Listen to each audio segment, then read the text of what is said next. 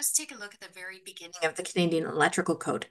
The Canadian Electrical Code is called Canadian Electrical Code Part 1, Safety Standards for Electrical Installations. It's published by the CSA Group and the Standards Council of Canada. When you first open up the code, it looks like this. And it's nice to open it sort of as a PDF so that you could have sort of bookmarks down the side here and very easily reference these sections. If you purchase a book in a hard copy format, that is handy for some situations, but it is much harder to go to and from all of the tables that are necessary when you're using the Canadian Electrical Code. Down at the side here that you see that there are quite a few sections before you even get to section 0. Of note here is a revision history, just so that you know what is new on in your new edition. The added or changed elements also have a little triangle beside them throughout the code so you can easily see them. It talks about the Committee on the Canadian Electrical Code Part 1. It talks about a few of the committees and the subcommittees. It starts with a preface talking about what this code book is for. And what we don't want to forget that just before section 0 is where we can find these metric units if we click on them here. So often we will have to convert between SI units and what the book calls previously used unit, which is often sort of what has been previously used in the field, or it is an imperial unit. So this is just a chart. It could be found readily anywhere else or in any app to convert some of our standard SI units, since this Canadian Electrical Code book is in SI units. So that's a helpful chart that is on page 33 in this edition. It's before section 0.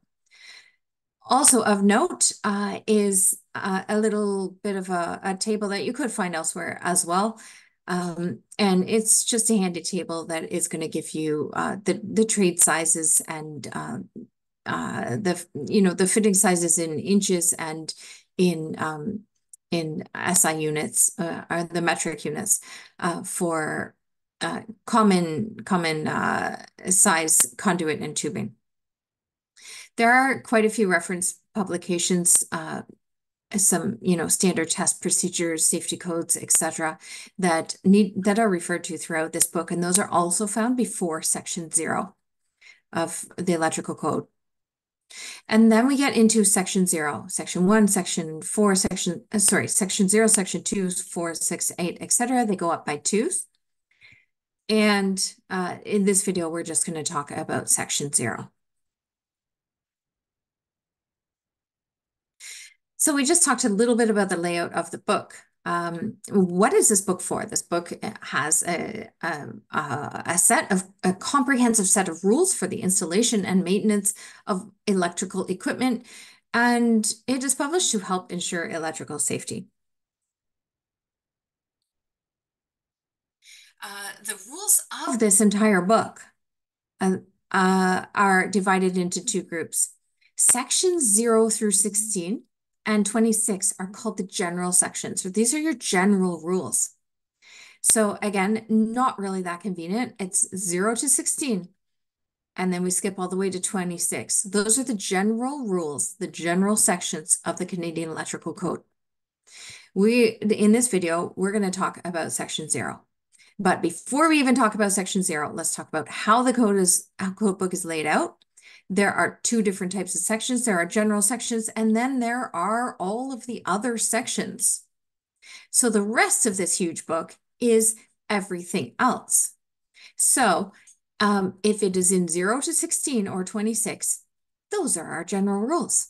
However, the supplementary sections take precedence over all those general sections.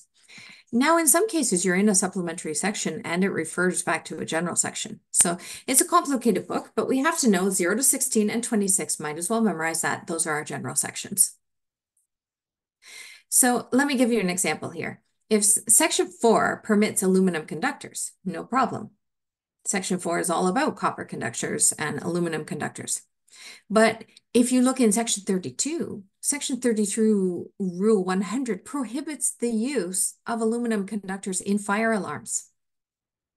So you can ask yourself, can aluminum conductors be used in fire alarms? Well, Section 4 says, sure, you can use aluminum conductors, but Section 32 is a supplement which takes precedence over all of those general sections. Section 4 was a general section. So no, we cannot use aluminum conductors in fire alarms. So that's how this book is laid out. It has its general rules, then it has all of the supplements to those. And those rules are going to look at tables. There are lots of tables after these rules. The rules all refer to these tables. Now, the tables could sit in there with the rules, but it would be a really big, thick book. So in general, the rules are sort of condensed into words, a few diagrams, and then you have to go to the tables to do your calculations or to find the data based on the rule. It's placed there so that you don't fill up with the rules with a lot of diagrams. So let's take a look at what that looks like. So let's say we go to Section 4, for example. Again, I'm just talking about the layout of the Canadian Electrical Code.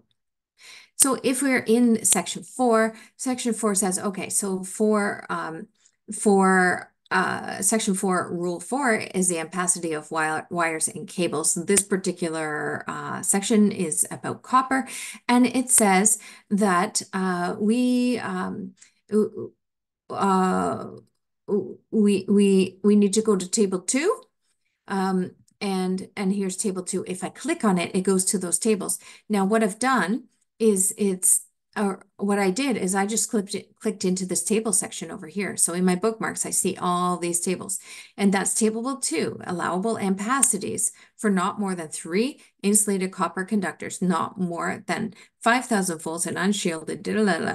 So, but now Section 2, Table 2 is going to refer to some subsections for more its derating factors in tables 5A. Here's some correction factors if like for certain types of insulation. So that's 5A. Now I could have found it this way at the side, table 5A, but I found it off table 2. I can click on 5A. If I want to see which rules these are applicable to, look, there's our Rule 4, Section 4, Rule 4. The ampacity of wires and cables. So it's quite a nice book when it is set up in this soft copy form so that you can plug through those in the ways that you need to in various ways from the bookmarks or from the text. So that is how the book is laid out.